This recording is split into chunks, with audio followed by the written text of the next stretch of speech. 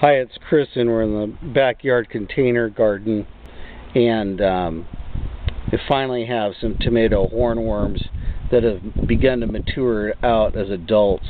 And this may seem repetitive with the several videos focusing on these creatures, but it's important because each video, each lesson helps you build upon your experience and knowledge from the other and for your own personal garden.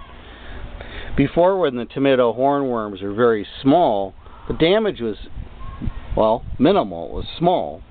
Just a few missing leaves here and there, a tolerable pest amount of damage. But now that they've matured into adults, we can see that in a night or two what they'll do. These would have all been blossoms out here, and so now there's a loss of fruit. The plant has been defoliated here and over here, there.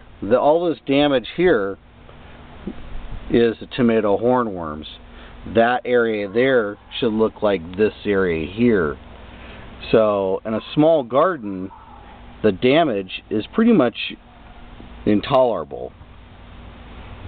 So now that they've reached their size, you can get an idea just even right here that looks like a rat poop, but it's actually a turd from the tomato hornworm.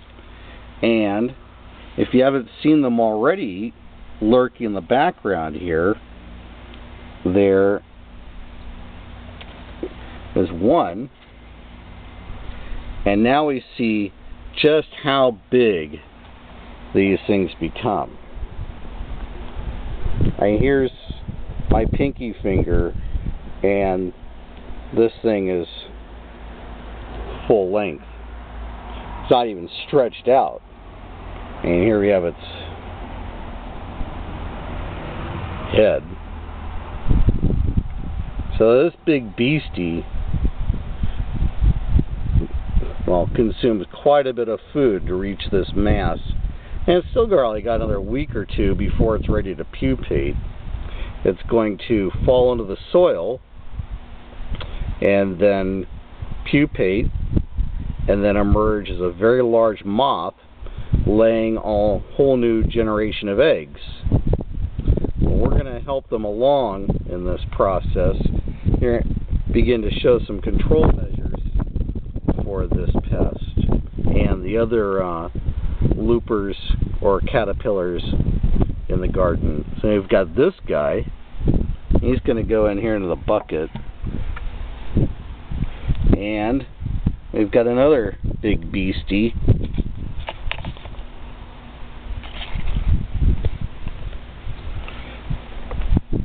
Again, an absolutely enormous little critter consuming a very large amount of foliage. He didn't even stop. He just probably treated it like the wind was going. He just kept on chewing.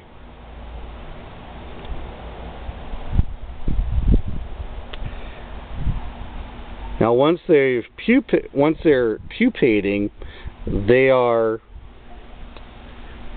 susceptible to the treatment of beneficial nematodes. So what I'm going to do is I'm going to put them in the bucket. I'm going to give them some selective foliage that I don't want it on here, or don't really care if it's missing. This guy here is again in a position to consume the emerging flower blossoms that are right there in the middle. And we can see the damage done to this one plant right here, all wiped out. And then the back here, the upper canopy and the blossoms were wiped out. There's still a few blossoms down below.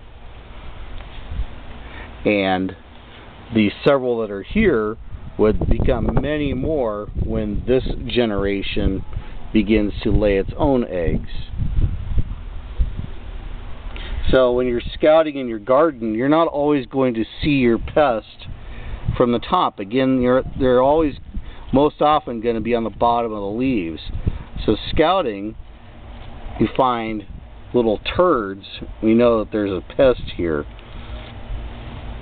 and need to take a more aggressive look and try and locate them. So that's our segment on the adult tomato hornworm. I'm going to now give them some foliage and force them to pupate. We've got our two adults here now. As I'll pull them out. I guess, you know, if we were Gordon Ramsay in Thailand or Vietnam, we might try cooking them in peanut oil or coconut oil. But, I'll pass.